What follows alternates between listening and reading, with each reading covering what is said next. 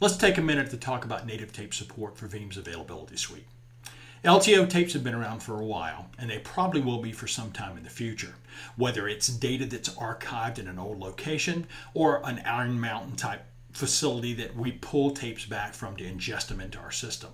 The native tape support that we have allows us to better deal with those tapes and the functions that we may have for them going forward. Now today in the demo, I want to show you three great functions. One, how to create a media vault and how simply we can do that. Two, how to set up GFS media pools. And then finally, how to set up parallel processing so we can send multiple streams to different tape heads. So let's walk over to the demo lab and I'll walk you through each one of these now. Okay, we've made it into the demo lab and I have Veeam Backup and Replication open in front of us. I've gone down to the tape infrastructure section and I'm just going to go across the top and click on tape infrastructure. Now the first thing we want to talk about is creating a media vault. The icon up top, we're just going to click it and we're going to call this Demo Vault 2. And then we'll click Next, and then we'll click Finish. And that's how quickly we can create a vault.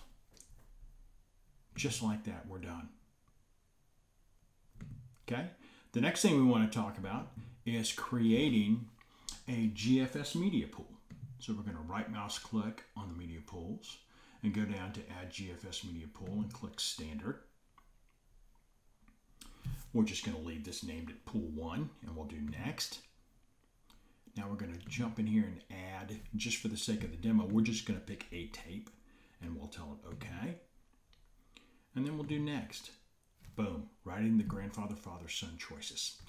Here's where we can pick the days, weeks, months, quarters, years, just as you would for any grandfather, son pattern. Okay, and I'll cancel out of this. And then finally, how to enable parallel processing. So let's add a media pool.